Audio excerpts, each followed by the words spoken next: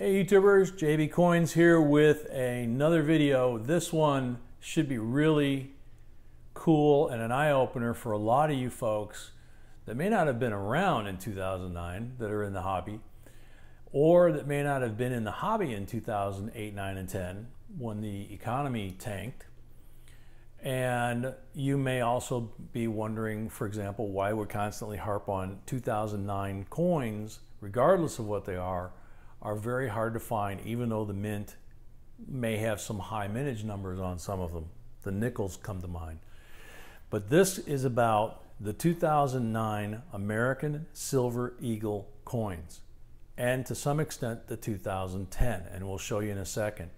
This website is a great resource that I found on Silver Eagles. It's called silvereagleguide.com, and it has all the mintages, and as it says in what you can see, the table below, which we're going to cover, includes bullion in the first column, proof in the second column, and uncirculated in the third column.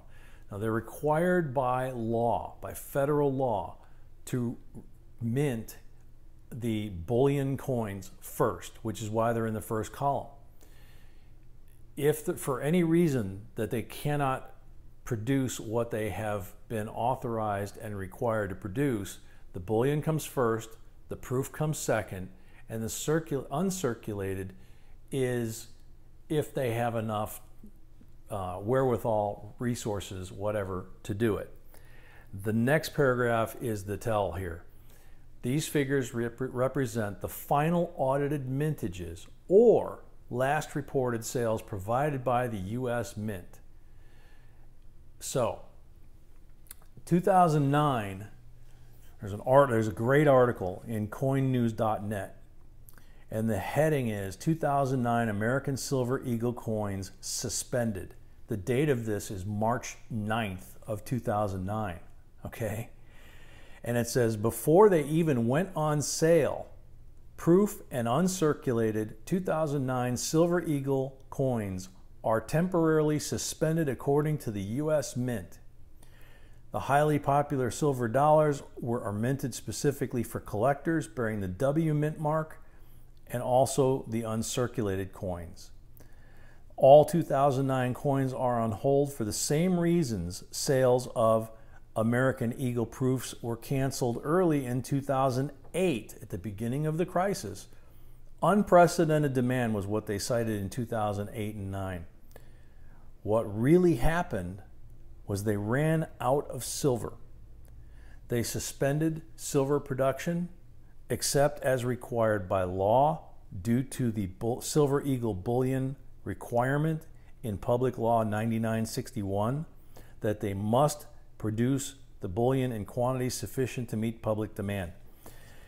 And it says they will resume the American Eagle silver proof and uncirculated coin programs once sufficient inventories of silver bullion blanks can be acquired to meet market demand for all three coin products.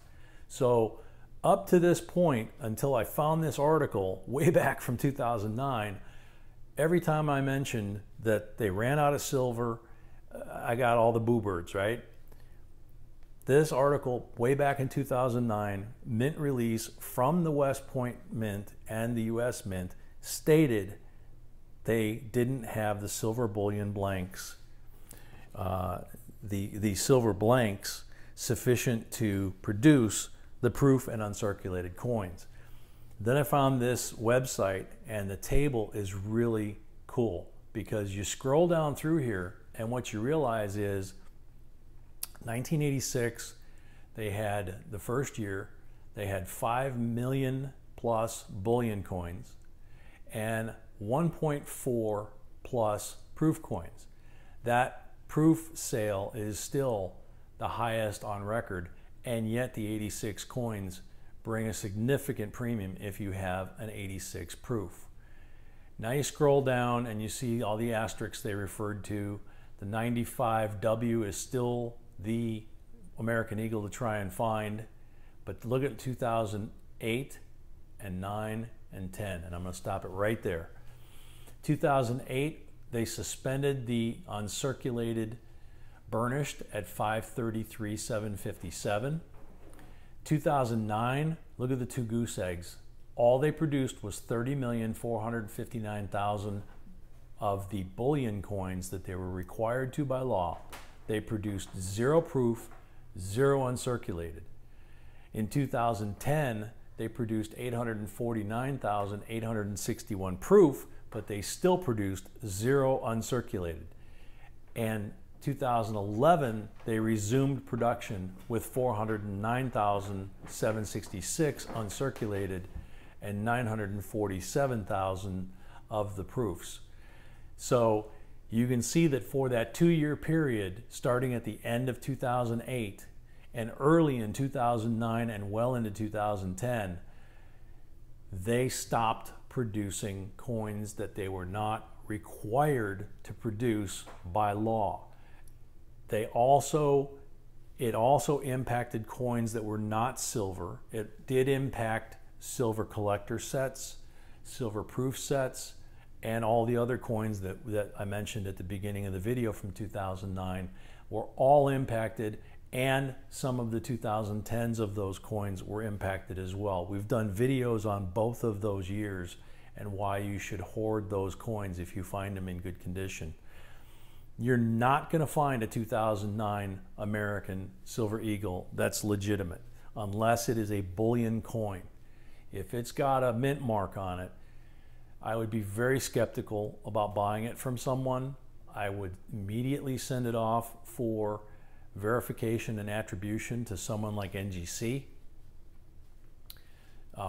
to have them check it before I spend a penny on it, because there are none, 0, like it says on the board, known to exist, not even samples. So this is pretty amazing when you can actually prove and show on the board the numbers. So this proves that the 2009 is a very, very special year in our lifetimes to get coins, keep coins, and put them away.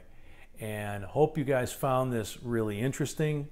It's been something that I've been researching on and off for quite a while, and to put all the pieces together all at one time finally is really exciting for me. Hopefully it's exciting for you guys, and that this is really helpful for you and explains why you shouldn't listen to the boo birds on anything related to 2009 and 10 in particular. Look at the mint marks, look at these types of, look at the mintages for 2009 and 10 for various coins, and you'll see what we're talking about. So again, please leave comments below as always. And as always, please continue to like, share, and subscribe. And until next time, J&B signing off.